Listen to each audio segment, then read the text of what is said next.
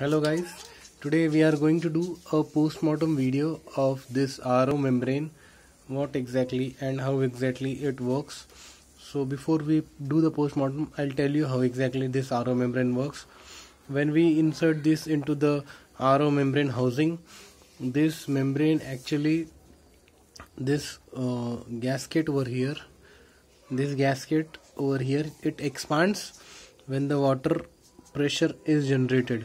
After that, after we apply the flow restrictor at the end of the membrane housing, the pressure is generated and this membrane expands, this gasket expands, so that the water is forced to go through this part.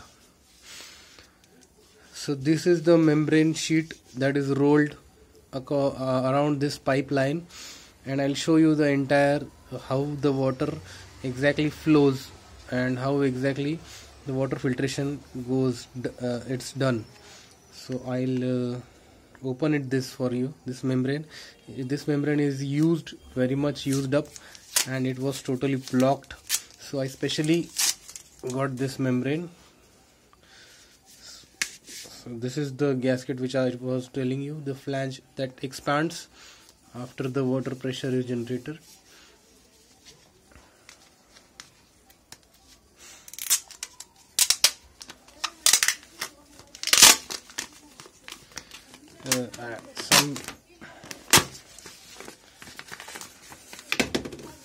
Okay, as you can see,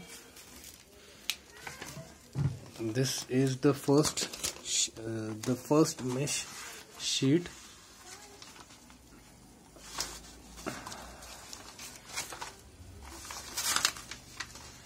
This is the separator sheet that separates the membrane.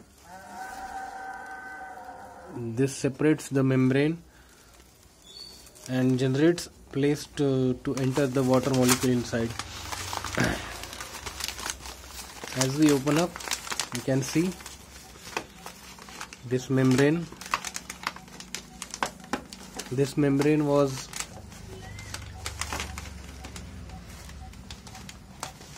cleaned before, as I showed you,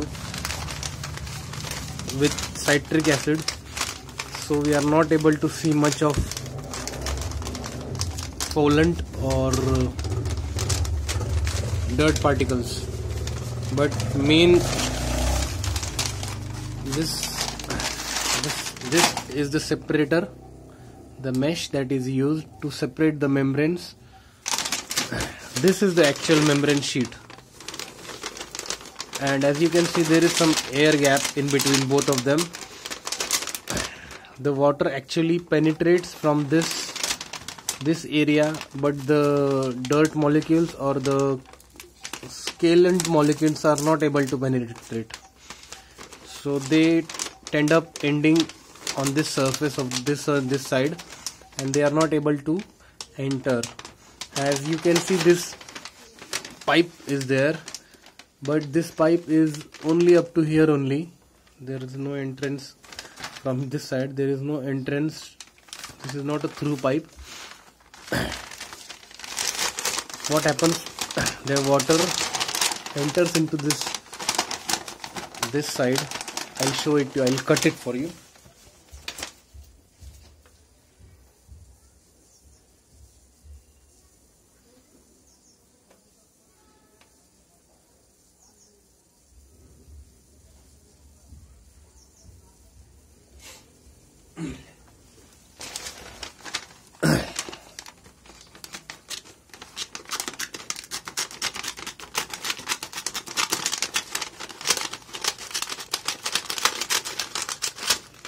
This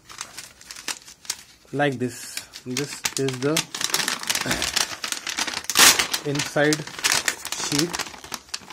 Okay, and again there is one separator to again, this is more smaller than the outside mesh. This mesh is more smaller, as you can see. This is more coarse and more smaller. So finally what happens, water comes in, flows from this direction towards this pipe, and finally from this mesh here, final mesh, the product water flows, and at this end the product water flows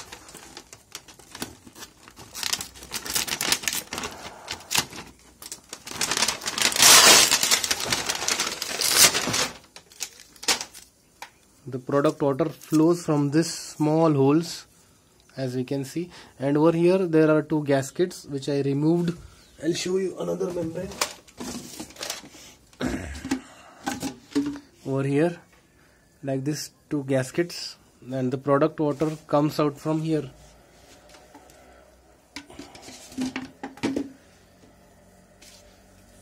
So basically this is the entire postmortem of the RO membrane and RO membrane inside. This technology is there are machines. This rolls are this rods are rolled with the sheet, and it is used to create membranes. So this is the entire thing. I like to show you the different types of meshes also. Please.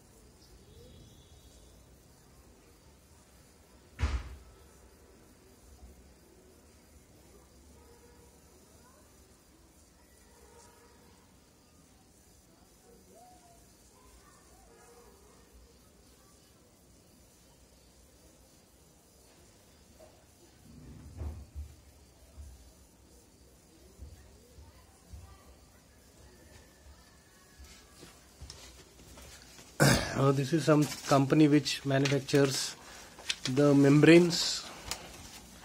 It is in China.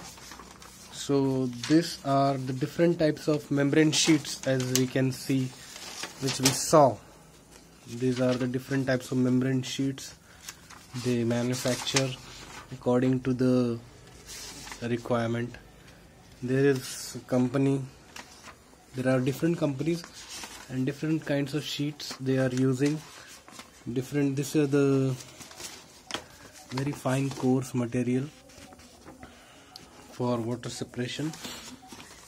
These are used for both RO membrane and UF membrane also. These very fine cores which we saw inside the membrane, and the outside membrane separators also, very silky and very smooth. But these materials are manufactured by various companies like Toray and other, which specially manufactures the sheet and other things. So here is all, friends. We have done the entire postmortem of the RO membrane. Thank you very much. Please like, share, and please request, if any questions are there, please, I would like to share my video. And if you want anything else I can do for you, please let me know. Thank you very much. Thank you for watching my video.